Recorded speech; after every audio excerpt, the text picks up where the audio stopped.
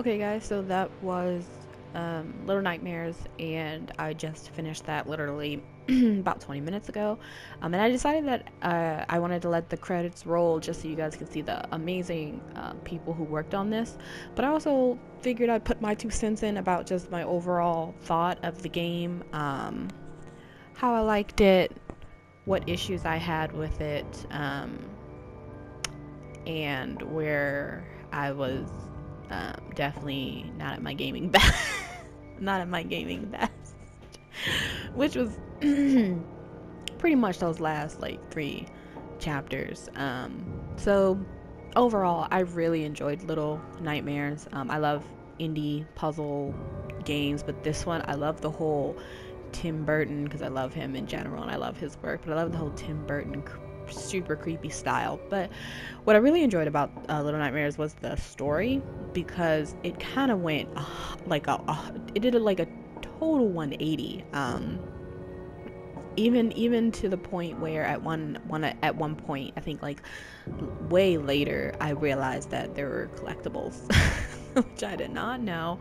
But I realized there were collectibles, and one of the collectibles is like the things you break, which I wasn't doing. And then another thing is the gnomes that you could like pick them up, and I thought she or it, I'm gonna go with it at this point, now that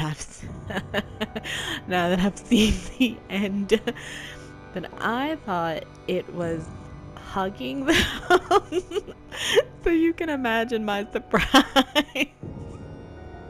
I lit I wish I had actually been recording it, because as you know, this entire playthrough was silent. But in real life, as I was playing that section where, like probably like the third or the second to last section where the little thing got hungry, and the little gnome had a little sausage and he offered it up, and I was like, oh, thank you. And I was trying to take it. I was trying to take the sausage, which is why I was like kept inching towards the little gnome. Like, how do I take it? Like, is there a different button than the eat button? And I was like, well, I guess there isn't. And I was horrified. He just started eating him. Oh my gosh, that was horrible. Yeah, I was so surprised. I was like, what's happened to you? Because at the very beginning, the little it thing, was really hungry, and I was like, oh, that's horrible. And then the one guy gave him some food, and I was like, oh, okay. And then he had to eat like a dead rat, and I was like, okay. I mean, I get it, you're starving. But then when when the little thing went through the kitchen area, I was kind of like, look at all this food, like eat it. Like eat all this food, or like take something with you, like put it in your little raincoat pocket or something for later, because you're gonna be starving, so that way you don't have to eat things. And then I was like, okay, well, maybe, I don't know. I don't know. I feel like I kept making excuses for it. Like, you know what? It's having a rough time, like this is a pretty fucked up scenario here. Little thing is starving, but at the point where after the kitchen, or I think during the kitchen or something like that, it like ate a live thing. I was like, oh, okay. But I was still really surprised that it ate a gnome, because I had learned at that point that you could hug it. So, yeah, overall, I freaking loved this game. It was really cool, really creepy, really beautiful. The only thing I didn't like was the panning out shots, particularly when you're like going across the beam, or like going, trying to fucking navigate something. Like, I'm like, okay, this is beautiful, thank you. Could I get a close up so I could see my little tiny itsy bitsy feet so that I don't fall off this thing?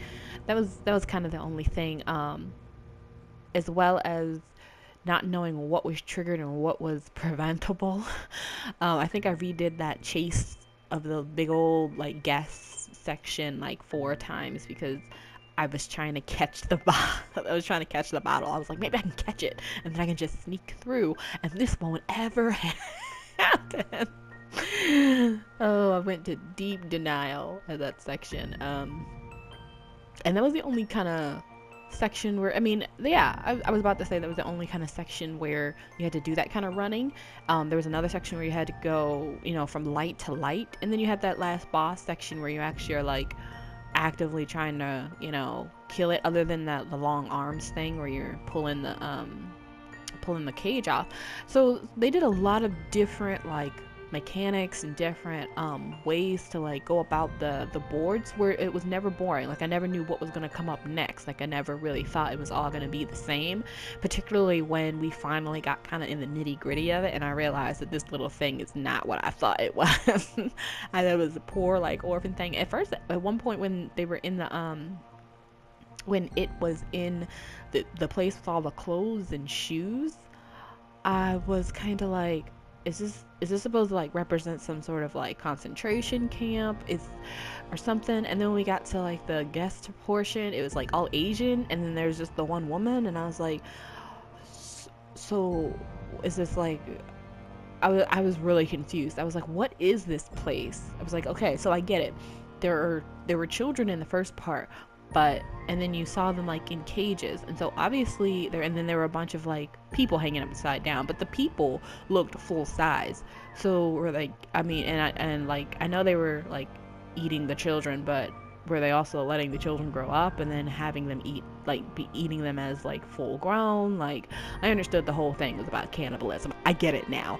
I was not on that same page originally. It took me a bit, because I knew that there were like dead things all around, but I really, until the kitchen scene, I didn't actually know that that's what everybody was eating. And then until the little thing ate like a live thing, I didn't realize that was like a thing. Like everybody was a cannibal. I was like, oh shit.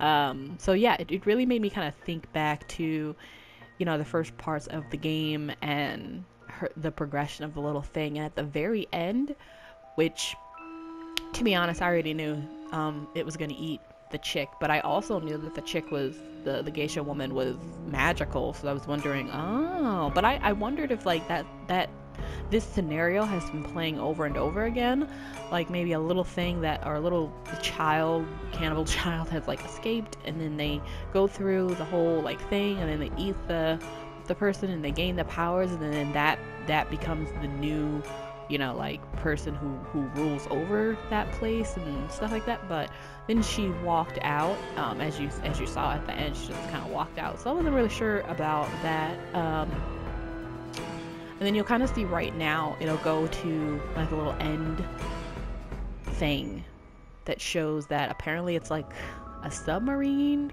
island boat thing. I never really got what the hell they were actually in. I got that they were in a boat of some sort, but I still don't really understand like where it is and what it's doing. But yeah, on this last part, I was like, what? Because she's just like, there she is, there it is. So I was like, huh? And then at the very end, you don't hear it because I cut it off, but at the very end you hear like a boat signal. I don't know if that's a new boat or that boat, or if she's on some sort of an island. I don't know what happened. Overall, excellent. And I would play it again if I didn't have any sense. It was great.